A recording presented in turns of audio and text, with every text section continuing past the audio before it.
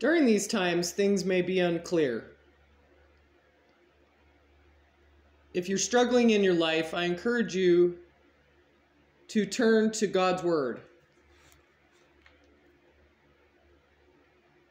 There's an end-time harvest cycle that's going on.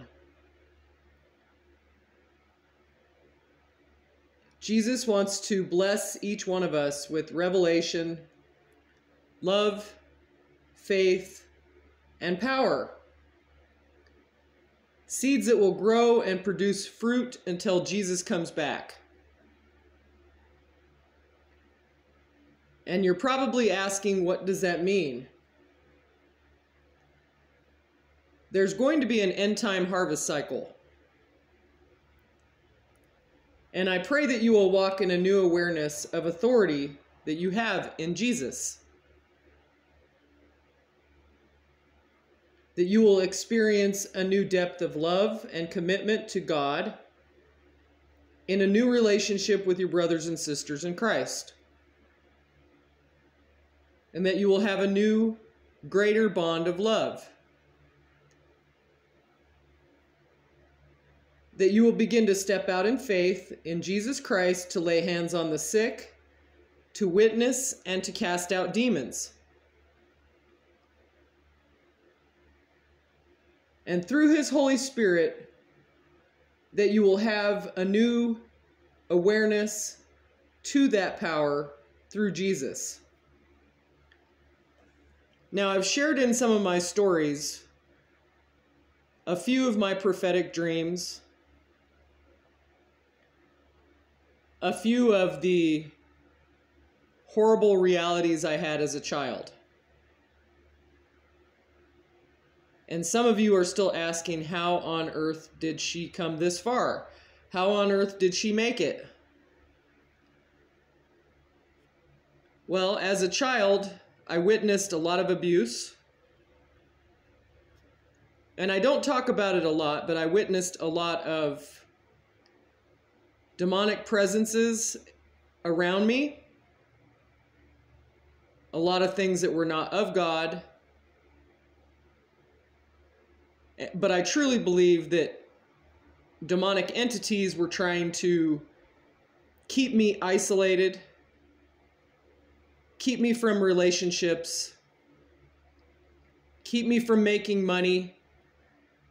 They were trying to keep me from progressing in my life as a Christian. And I knew about Jesus when I was a small child.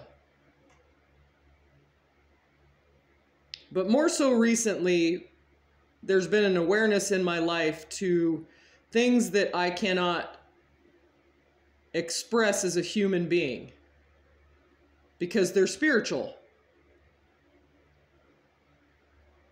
I can say that when I was 15, almost 16 years old, I had an encounter that forever changed me.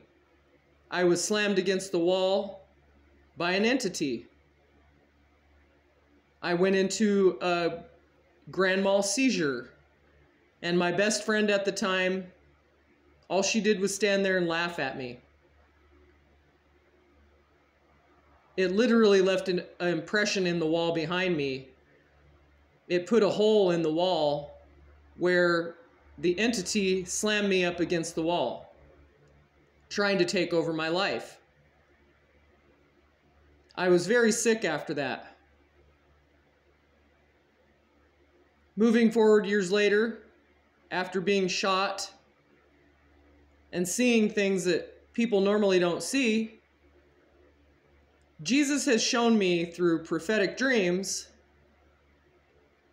things that are going to happen, things that are happening now, things that are going to happen in the future, or things that I need to work on spiritually.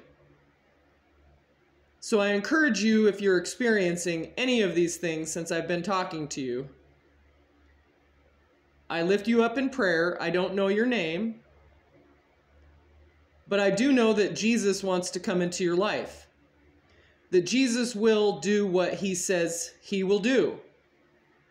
We will see Him in full glory and power sitting at the right hand of God. we will know right now, before this great tribulation comes to a full throttle tilt, that things have to change, that his people have to get strong. They have to learn how to eat properly. They have to learn how to get the right amount of sleep. And they also have to learn to care for those around them. And that means believers and non-believers. If you're a friend of a friend, and you're a believer, and your friend of the friend is not a believer, pray for them. Most times I pray for the items that they touch, so that they can know, first of all, that Jesus is real. I usually just say, Jesus, whatever that person touches, if I've had anything near me that's theirs and I've touched it, let them know you're real. Send your angels to minister to them, and he will do it. Send your angels to wake them up at 3 o'clock in the morning so that they'll pray. So that they'll pray for you. So that they'll cry out to you. And they will reach out to you.